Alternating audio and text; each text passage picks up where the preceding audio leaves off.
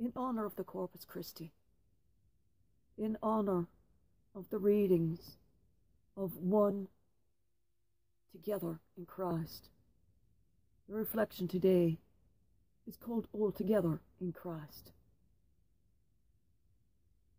Those different from us, we have been trained by culture to think of as dangerous, unwanted, and even unworthy. This is a part of habituation of the culture, effectively training us, if we alter the training, to say different is merely different. There is no value attached. Imagine how differently our world is run and how everyone was to behave. Refugees are not immediately suspect, but offered a place of safety and then asked about the reason for their trip and helped along the way. Conflicts in the street don't automatically have a winner and a loser. We must first separate and then ask all what happened. Let us also talk about ourselves, as we may come into conflict with our neighbour, or at times with our relatives, differently. Now, because different and other is not immediately suspect, and self or known is not immediately accepted, we must investigate each and every situation, rather than going on our first impression and gut instinct.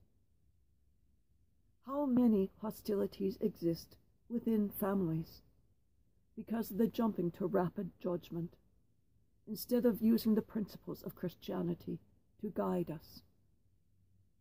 Review with love. Accept all not on faith, but as equals in front of God, and as each speaking from his or her soul.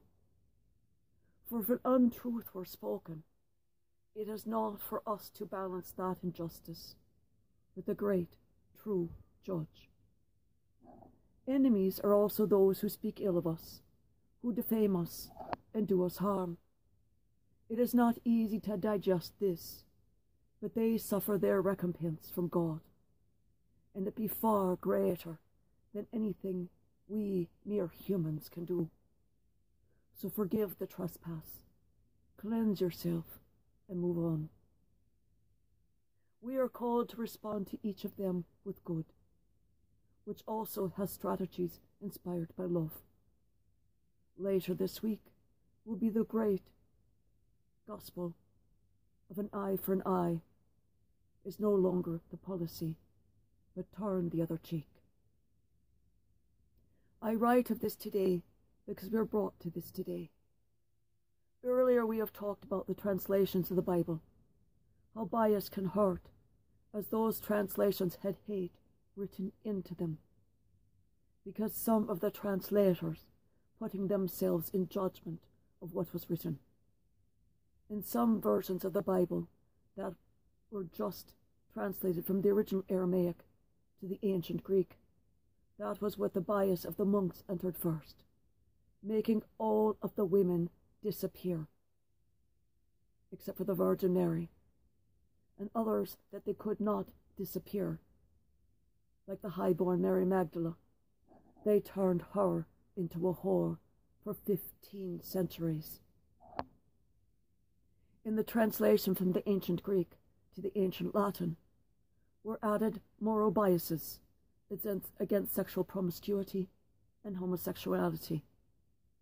The original writings of the Bible do not have condemnations against homosexuality, as the modern Bible does. But remember that we also have now churches not of the Old Testament and the Ancient Covenant, but of the New Testament and of Jesus Christ, his blessed covenant of love and acceptance of all persons. God loved all persons as well, but Christ made it the foundation of the Christian church, named for him. Jesus Christ does not exclude anyone from his community, from his love, or from salvation. Should any pastor, preacher, minister, bishop, or anyone ever say otherwise. They are not teaching the gospel of our Lord and Saviour, Jesus Christ. Let me say that again. Jesus Christ and all who minister in his name must accept all persons into the church as a part of his covenant of blood and body. Nowhere in love one another as I have loved you is there exclusionary language. Nowhere in take this and eat of it. This is my body given up for you. Take this, all of you, and drink from it. For this is the chalice of my blood, the blood of the new and eternal covenant, which will be poured out for you and for many for the forgiveness of sins. Do this in memory of me. This is the new covenant, accepting of all persons, so that every person, gay or straight, black or white, tall or short, divorced or married, single, fat, thin, transgender, murderer or thief, cannibal, fraudster or robber, all sinners, all people are acceptable at the table, so long as they accept Jesus Christ as the true Saviour of the world.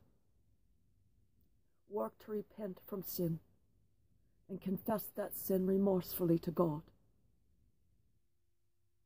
If any who represent him or herself as the representative of God, but deny anyone Christ, or access to a place anyone in association with Jesus, even or including a job working in the church, or at a school, or any such thing, this person is not a true minister of Jesus Christ, but an antichrist, and that person must be brought down as an antichrist.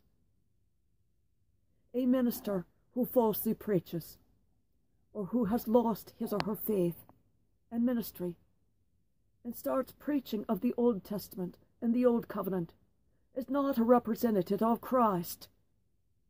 Remove them from the altar, where they harm others, and they are likely to injure souls. Save the sheep of the flock from the false shepherds. Save the sheep and get a true shepherd of Christ. They will know the voice of the true shepherd, for there will be no hate in him or her. She or he will be clean of heart and pure of spirit, called by the Lord to protect and lead his flock, accepting all to the flock, just as he did. Praise God for his love and acceptance of all people. Praise God. Praise God. Praise God.